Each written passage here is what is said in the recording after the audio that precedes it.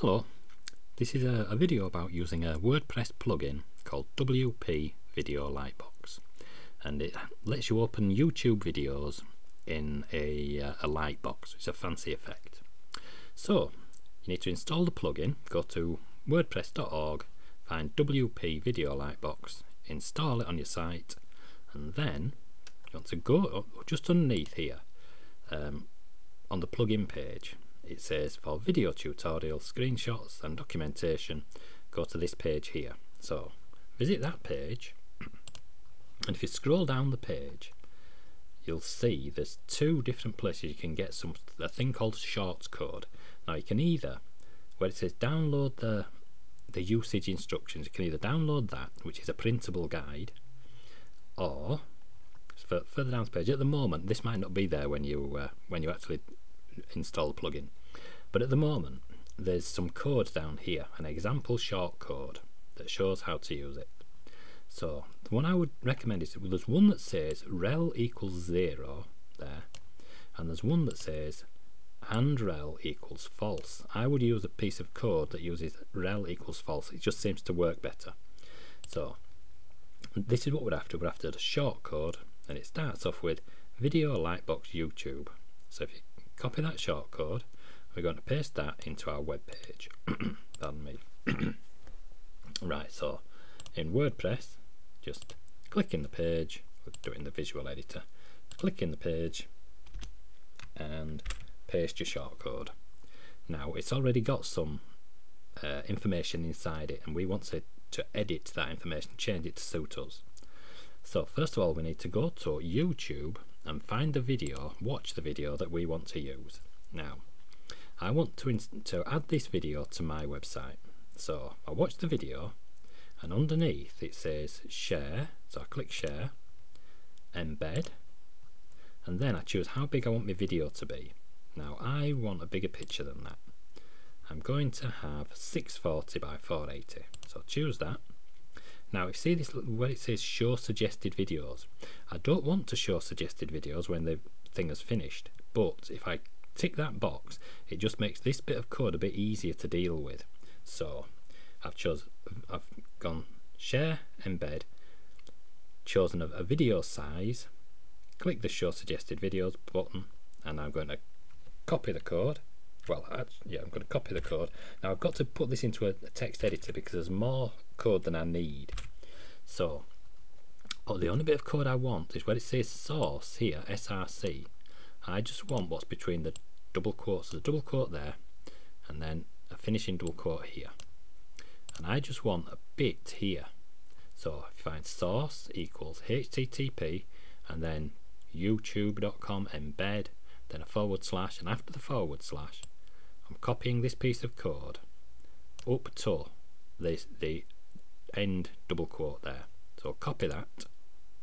So we've only copied a little bit of it. This is actually the WordPress ID. It's the ID for the video, but we don't need the whole piece of the code. We just need that little bit, like gobbledygook. Got gobbledygook there. So I copy that and I put that into my code here. So where it says video ID equals, paste in there. We're going from the ID equals and a double quote, or going from the double quote up to where there's an ampersand, an and sign there. So that's what we're pasting in there. I'm going to paste in our new video ID there. Now the size, what size was I going to use? Let's have a look. The size was 640 480. Now I think, as luck has it, the sample video size is the same size, but if it wasn't I could just change that where it says 640 and 480 width and height. I could just change that, and it's got code there that says click me. So let's update it and have a look. Alright, we'll view the post. Actually that's that one. We'll update, this is the post.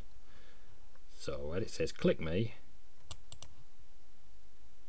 there's our cat. So if we click the view button and our video plays,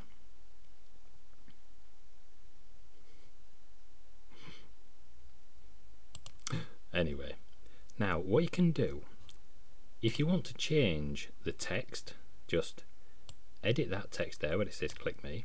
But what you can also do is add an image, make a thumb. Instead of having a text link, you can make a thumbnail there. Now all you need to know is the URL of the thumbnail image that you want to use. So the way I'm going to find that is just to add an image to my page. So just click add media. Now this is the one. This is a screenshot. I took a screenshot of the YouTube video and uploaded it to my media file in WordPress. So that's all that is. That's just a screenshot, and I've cropped it and saved it as an image. So select the image, and if you scroll down where it says attachment display settings, click alignment none and link to none. Now the reason I'm doing that is it just makes a little bit less code for us to deal with when we insert it in the page. I've chosen a medium size image, thumbnail image, so insert into the post. Now if we go to text, we've got visual mode or text mode. We're going to go to text mode, and this is the code I've just inserted. Now what I'm looking for is where it says source here, src, and then there's http, and it's the URL or the path to your image. So I'll copy that. I'll just show you what I mean. Let's have a look. Put that one up. There we go. Put that further down there. So what you've got HTTP. On your website it will say localhost. This is a web server inside my laptop. So but this is the path to your image, and it tells WordPress exactly where to find the image. Now the reason we're doing it this way is because it's got the size there. It tells WordPress how big the image wants to be. So we're going to paste that instead of the click me text. So where it says click me down here, we can get rid of that image now. We don't need it anymore. If you look in your code down here, it says click me, and all we need to do is change that code that says click me for the URL of your image that we're going to use, and then we can click update.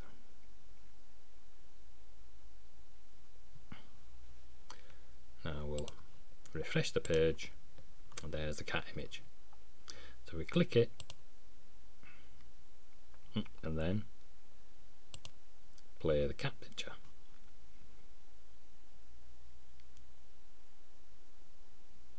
There's our video. So I'll just show you once again. This where it says code here, WordPress has inserted that automatically. We don't really need that. WordPress just puts it in for us, but that might or might not appear on your when you're doing this. So let's just remind ourselves of what exactly we needed to do. All you need to do, you need to get the embed code from YouTube, you need to get the short code from the plugin site, and we replace this video ID with the ID from your video, your YouTube video. Let's see if we can find that.